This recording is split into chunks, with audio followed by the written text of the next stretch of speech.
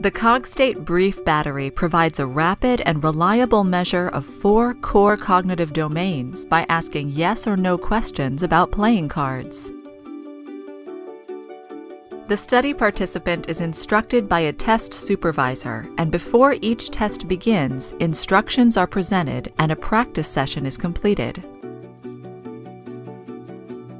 The first test is called detection and measures processing speed. The card will flip over, and as soon as it does, the participant must press the yes key. The identification test measures attention. The card will flip over, and this time the participant must decide whether the card is read or not. The one-card learning test measures visual learning. The card will flip over, and the participant must decide whether or not the same card has been seen before in this test.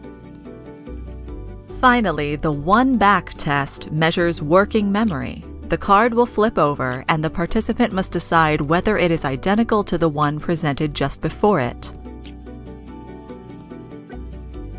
Additional tests are available to measure other cognitive domains, such as the Groton Maze Learning Test, which measures executive function, and the International Shopping List Test, which measures verbal learning. The participant is read a shopping list and must remember as many items as possible. At the end of the battery, the test supervisor can comment on anything unusual that happened during the testing session that should be considered for data analysis. Data processing and scoring is automated to drive endpoint reliability, so the last step is for the test supervisor to connect to Wi-Fi and upload the results to our fully encrypted servers for real-time access.